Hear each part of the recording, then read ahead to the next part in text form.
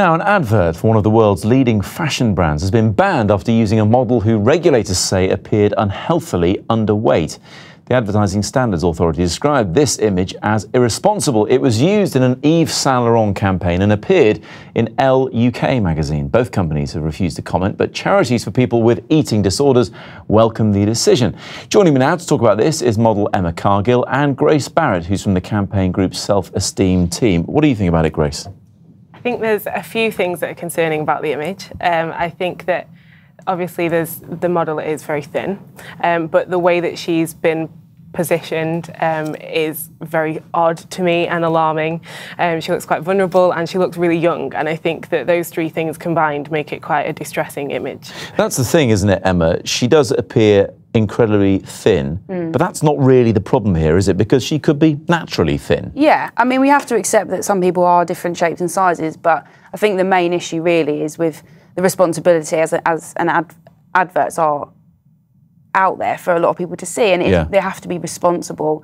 You know, you're getting a lot of young people that are going to view this, regardless whether it's in a magazine or whether it's on social media. You know, these kind of images spread very, very quickly, so we have to be responsible what goes out.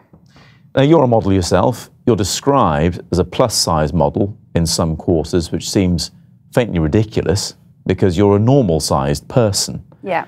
So how does it make you feel that, by and large, these older, established French fashion brands tend to use people on the skinnier end of the spectrum?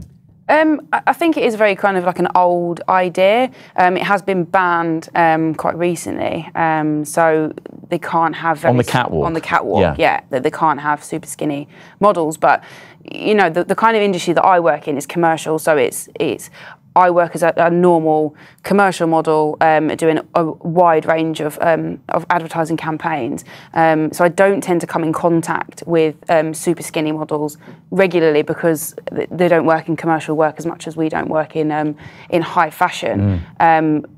But I do just think that we have such a responsibility to each other to look after each other if someone is suffering massively from a mental disorder, which is obviously what eating disorders come hand in hand with. I mean, Ollie Newell on Facebook tells us, I think it would depend on whether this model, she, as he refers to her, eats normally and is naturally that thin or starving herself, a point we just made.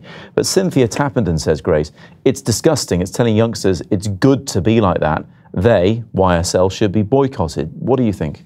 I think one thing that we talk to teenagers a lot about when we go into schools is voting with your money or voting with your clicks online.